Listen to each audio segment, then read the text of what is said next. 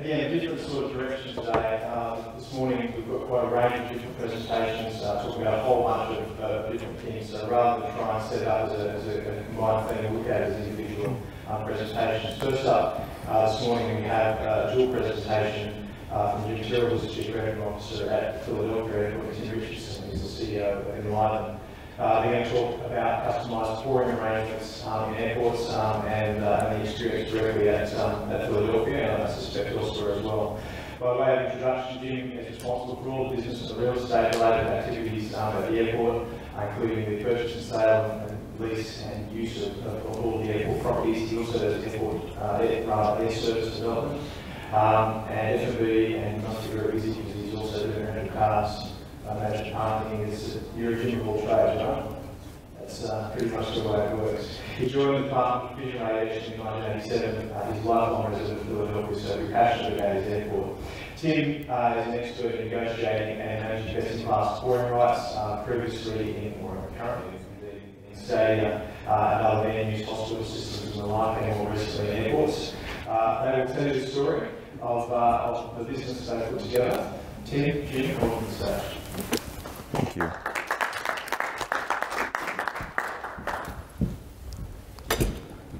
Okay, thank you, Jeremy. First, I want to say thank you. You've done a great job organizing this track and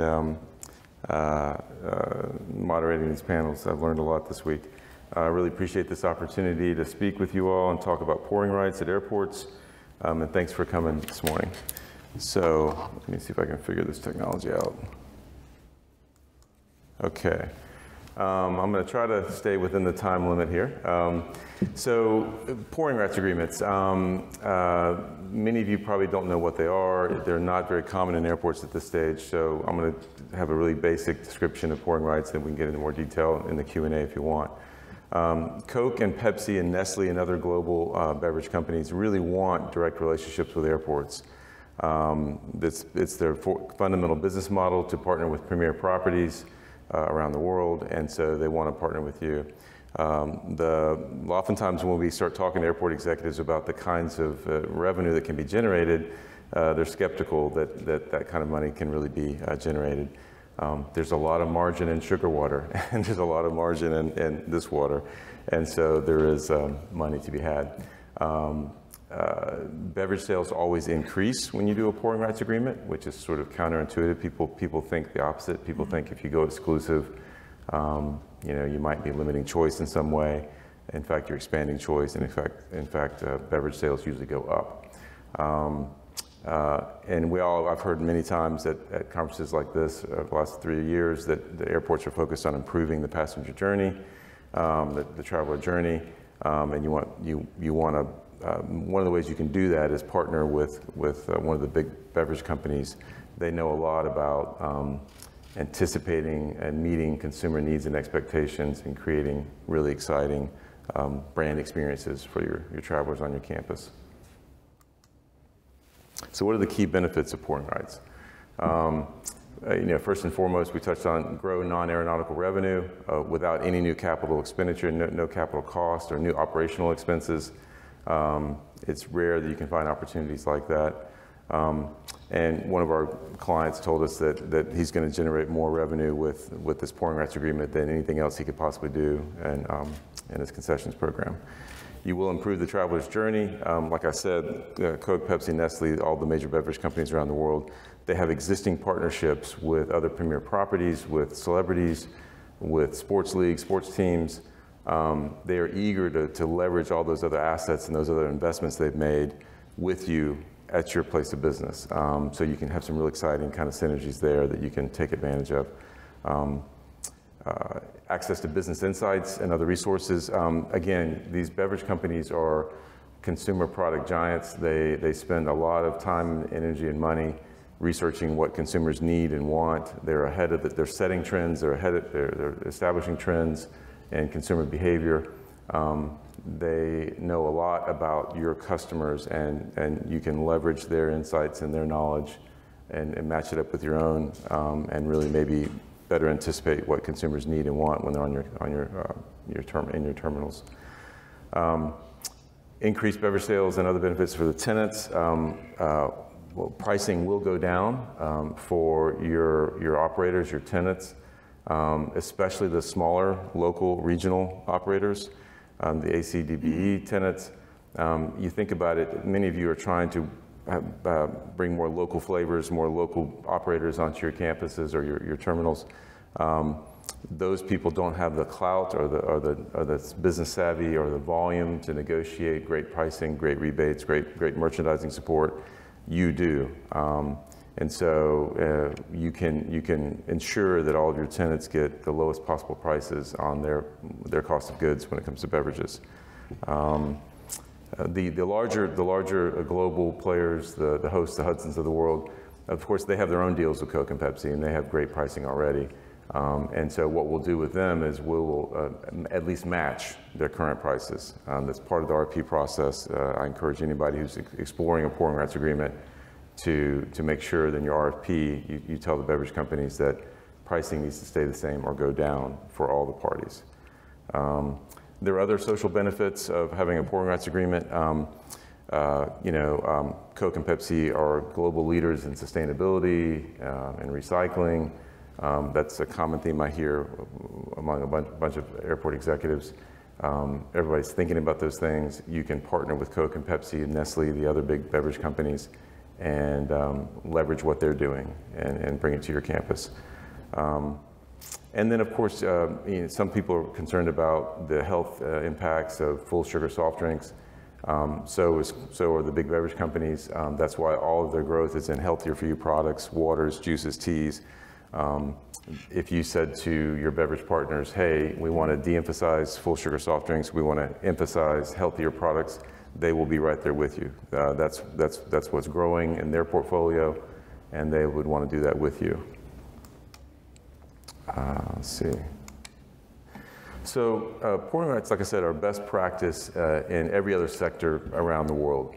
So any hotel you go to, this convention center obviously has to do with Coke. If you walk downstairs, you see the Coke vending machines, you see all Coke, CSD, or carbonated soft drink, and all the tenants downstairs. Every facility like this, every casino, every theme park, like I said, has a deal. There are a lot of reasons why airports are sort of late to the party, but there's no reason why it can't happen on a greater scale in airports.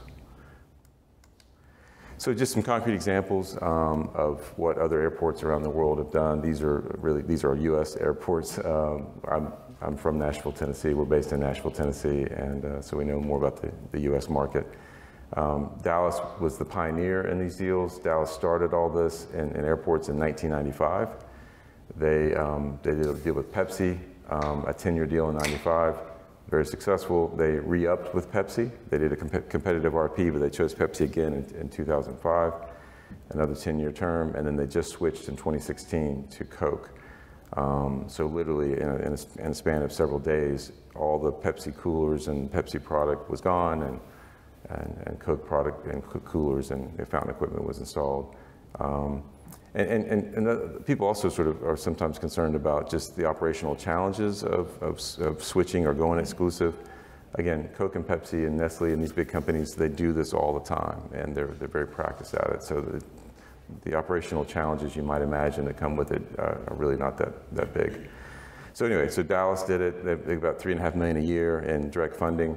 There are a lot of other benefits. I'm not talking about the sort of the soft benefits here. These is all sort of cash benefit.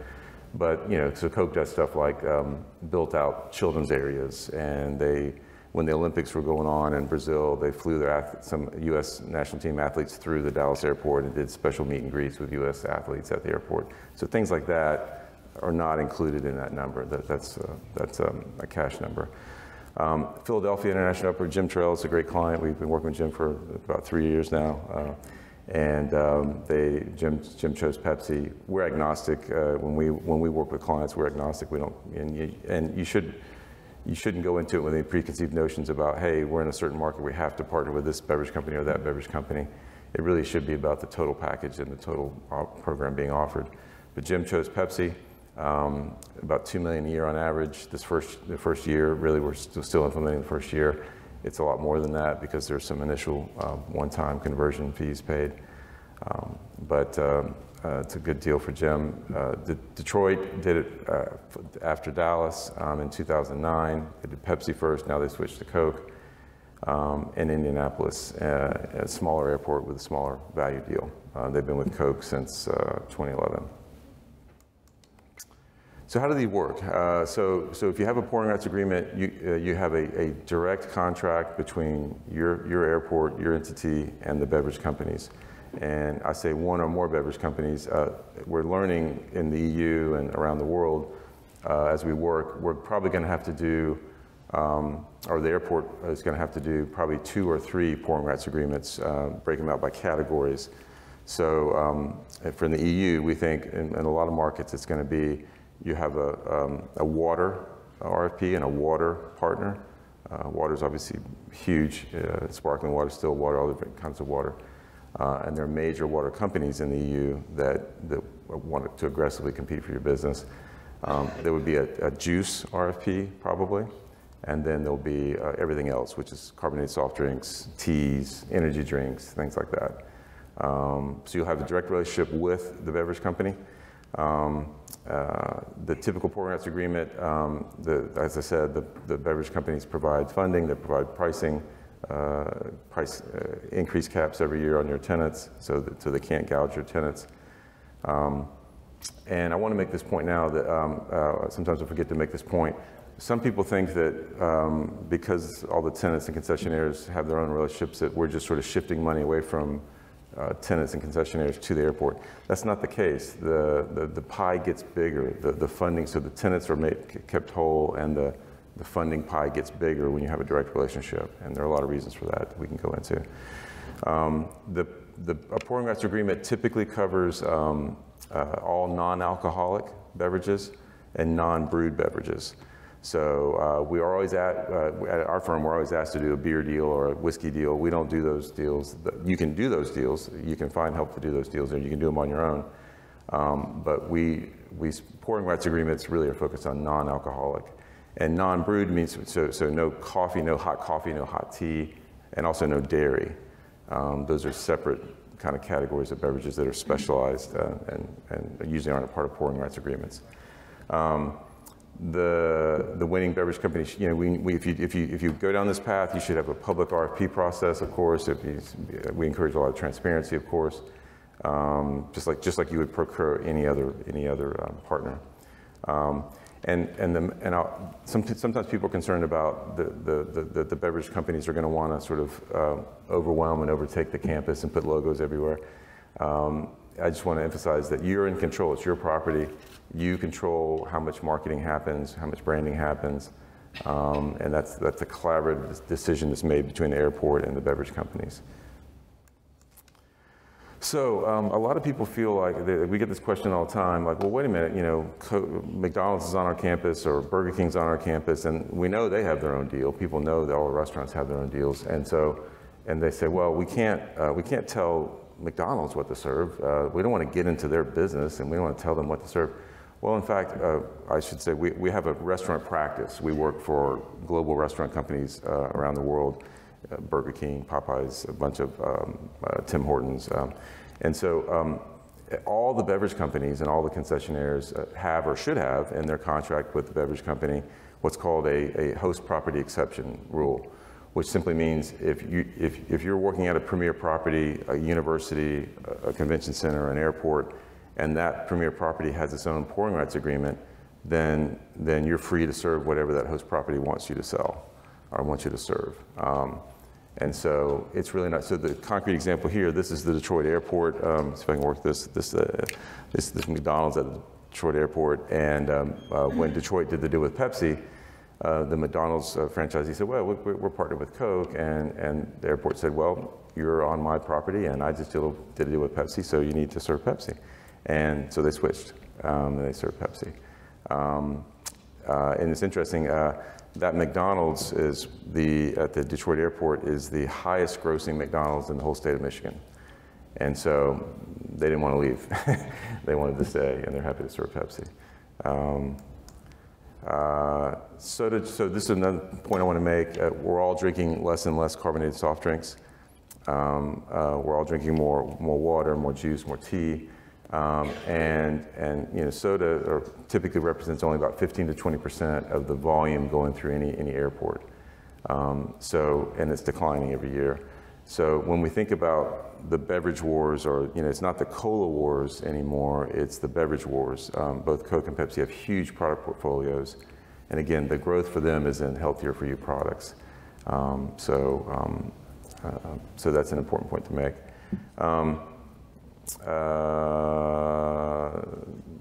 This last point on the bold statement at the bottom, another sort of counterintuitive thing about beverage deals or pouring rights agreements. Actually, choice expands greatly when you have a pouring rights agreement. And so let me kind of unpack that a little bit. So right now, any airport, mostly you go to any airport, I take pictures now of all these coolers at airports, and you look at them, and most of them have 1 or 2 rows of carbonated soft drinks and energy drinks, things like that, and then about 6 rows of water. And there's really limited choice right now in terms of categories of product. When you do a pouring rights agreement with a beverage company, they very much want to put all their, well, not, but a lot of their product portfolio on those shelves. They want the traveling public to see, hey, we have kombucha, we have green tea, we have, fill in the blank, whatever sort of exciting, new, innovative product that's taken over the beverage industry. They want that on the shelf. They have that product, they want it on the shelf. And so sometimes operators, especially smaller tenants, aren't thinking about exactly what the consumer wants and needs, and so you have a buyer for a small mom and pop shop, and they're not thinking, they're probably thinking, I don't like kombucha, so I'm not going to put kombucha on my shelf. No one's going to buy that, when in fact, your traveling public wants kombucha. So just kind of a counterintuitive point, but something we hear all the time, and I wanted to emphasize that.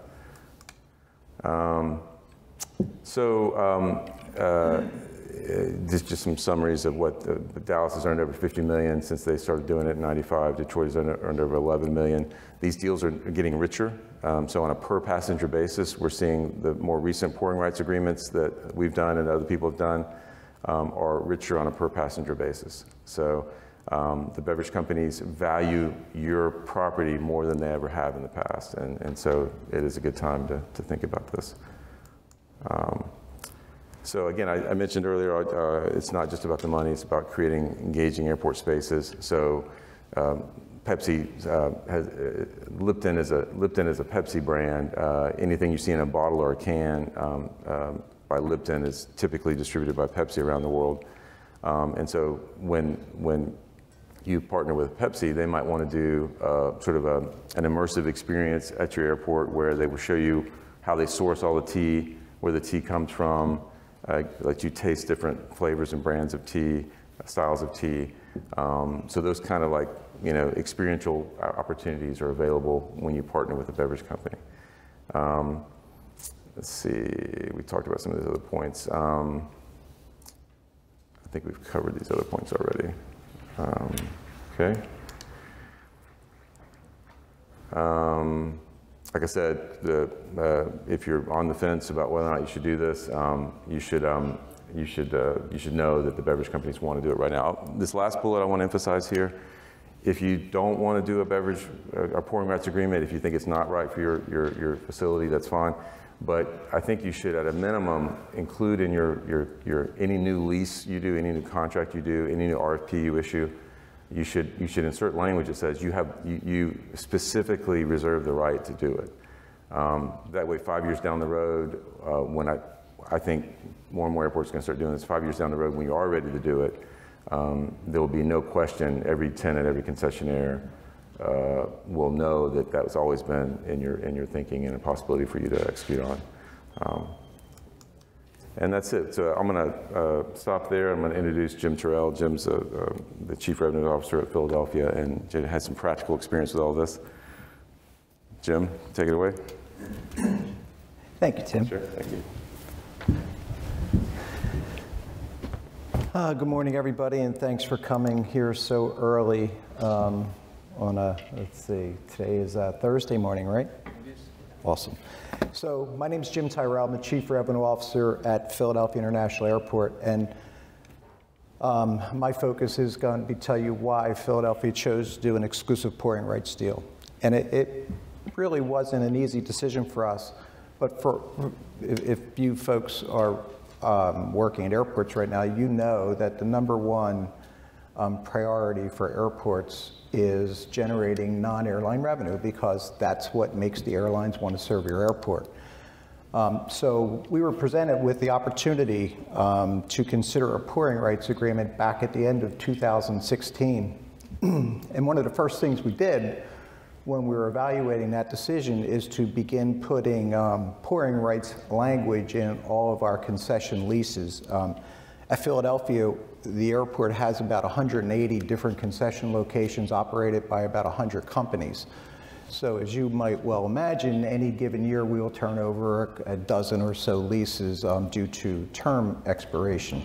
So we took the opportunity to begin putting the option for the airport in these subleases just about the time at the end of 2016 when we were presented with the opportunity. We went through a few months, several months actually, in doing our due diligence as an airport to see what the impact of this would be on not only on our revenue, because that's kind of a no-brainer, but on the other kind of unintended consequences. At the end of our due diligence, the airport developed 3 primary goals that we decided if we could achieve those goals, then we would definitely go forward with a pouring rights agreement. And the goals were equally important for us. Not one was more important than the other.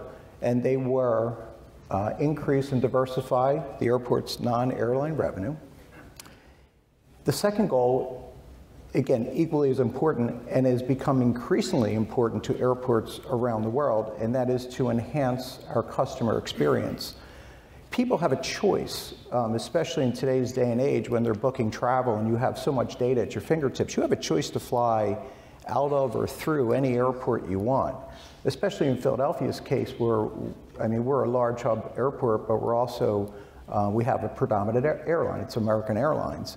And there are 3 or 4 different American airline hubs situated on the East Coast that you could choose to fly over or through anywhere you're going around the world. You can choose Philadelphia, Charlotte, Dallas, Miami, depending on your destination. And a lot of people make choices depending on the airport and the experiences they've had at those airports in the past. Like I can tell you, I hate to fly through Chicago anytime during the months between October and March, because typically you'll hit a weather condition. That's not reality, but it's my perception. And as a traveler, I make my travel decisions based on those perceptions. So again, one of the goals we had was to enhance our customer experience, because that is critical to the airport. The third, and certainly not least of our goals, was to strengthen the financial position of our tenants, specifically our concession tenants. It is not easy to be a concession operator in Philadelphia. You are faced with labor harmony requirements, paying a living wage. Not that those are bad things, it's just challenges for small, middle, and even large companies. But also we have street pricing. So in order to generate a profit at the airport, you really have to be a good operator, and those are tough things to operate under. So we basically told our consultant, Enliven, that we will not enter into a deal that is funded on the backs of our concessionaires. The money that the airport gets related to this agreement would have to be from another source. It would not be from our tenants. And in fact, we were able to generate a huge savings in terms of cost of goods for all of our tenants. And it was important for Philadelphia because we are primarily made up of small and medium-sized tenants. Of the 180 locations, only a handful, we try and divide it equally between the national retailers and the small local operators. The national retailers are very important to us, and in the US there are 4 major retail companies who operate at airports, and we just happen to have all 4 in our airport. You have Hudson, you have Paradis Lagarde, you have Stellar News, and you have HMS Host. It was important for us to make sure we were not going to alienate and or lose those retail concessionaires who operate at our airport. So the first thing we did when we were considering going to an exclusive pouring rights agreement was to meet with these 4 companies individually, lay out our plans for what we were going to do, because we actually pride ourselves on being very transparent with all of our stakeholders. And it was an interesting response we got. One of the companies said, it's probably not going to be a problem. We'll negotiate it and we'll be able to work it out. One of the companies said, it depends on which company you pick as to whether or not we're going to be happy or not. One of the companies was in transition. They were in the process of being acquired. They were also in the process of entering into an agreement with us, and they said, we're not really sure on how we feel about this. One of the companies actually drew a line in the sand and said, if you do this, we will not operate any longer at your airport. So, make a long story short, we went through the process. We were able to achieve our 3 goals. We did enter into an exclusive pouring rights agreement with Pepsi. It just so happens, you'll remember my number 2 retailer that said if I picked the right company, it won't be a problem. We picked the wrong company. But anyway, in the end, it turned out not to be a problem. That company was able to negotiate an additional agreement with the airport. We did move forward with a new deal with that company. So again, in closing, the airport achieved all of its goals. We did generate sufficient non-airline revenue to make this a very positive decision on part. As a matter of fact, we're still in our first year of the agreement, and we have generated over $2.5 million, which is well in excess of what we anticipated we would generate in revenue, as well as an additional allocation of money that is part of the deal that will be used as an enhancement to our customer experience through different experiential opportunities. For those of you who are Eagles fans and will be coming around Philadelphia on April 15th, you can actually visit with Zach Ertz, who is a tight end of the Philadelphia Eagles, who will be coming to the airport to meet and greet a lot of our passengers as they come through Philadelphia. This is just one typical opportunity that Pepsi has presented us. A not real sexy opportunity that Pepsi is helping us out with today also is to address our sustainability issue. Pepsi has come to the airport. They have leveraged their resources because they are a global operator, and they have opportunities that the airport is not necessarily privileged to participate in. But they are helping us, again, achieve our goals in terms of sustainability. So while Tim said pouring rights may or may not be right for your airport, I think it's long overdue in the airport environment, especially with the pressure on airport operators to generate non-airline revenue and, more importantly, diversify those revenue streams. So that's why Philadelphia chose to do a pouring rights agreement. Thank you, and we'll be happy to answer any questions. Do you have any questions for Jim or Tim? Just one down here, thank you.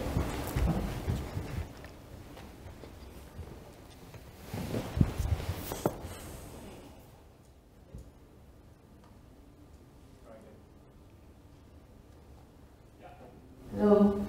Hi, my name is Fiona. I'm from Changi Airport.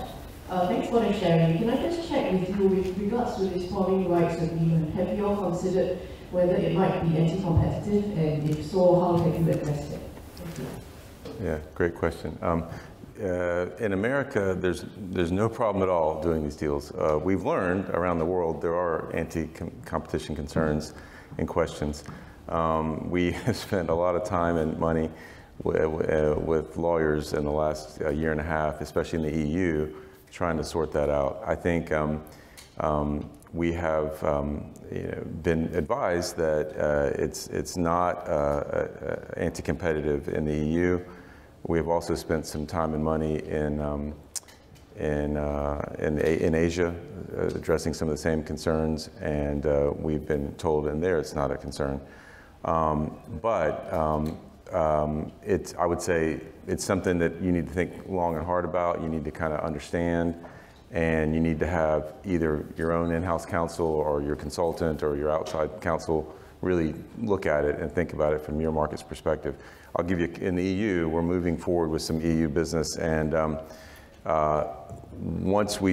kind of interesting, kind of solved itself. Once we realized in the EU that you really probably need to do multiple pouring rights agreements, and that water is such a big category in the EU. Once you introduce that concept of doing multiple pouring rights agreements, the anti-competition concerns go away. But it is a case-by-case issue. Any other questions? I'm just going to throw one in. listening to the water story, I was thinking, particularly possibly outside the US, that there is an increasing number of people concerned about sustainability, carrying their own water bottle, carrying their own tea containers, particularly in North Asia.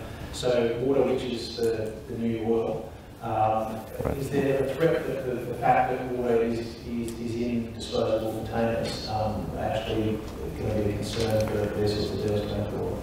Yeah, it's a huge issue, and so I'll confess, if you look at my briefcase, I've got a little refillable water bottle on my briefcase, and so it's a big issue. I think every airport needs to think about it and needs to be a part of your planning process in your RFP. I will say that both James Quincy, the Coke CEO, and Ray LaGuardia, the new Pepsi CEO, spoke at Davos this year, and that was the core focus of their remarks, was water conservation and the plastic problem, and how what steps they're taking as companies to address it proactively. So it is an issue. It can be part of your. I think your pouring rights agreement can be a part of the solution, not perpetuating a problem. All right. In the absence of any other questions, Jim and his team need to run. So we're going to excuse them from the stage, and while they're acting on leaving, thank you. Oh, thank you.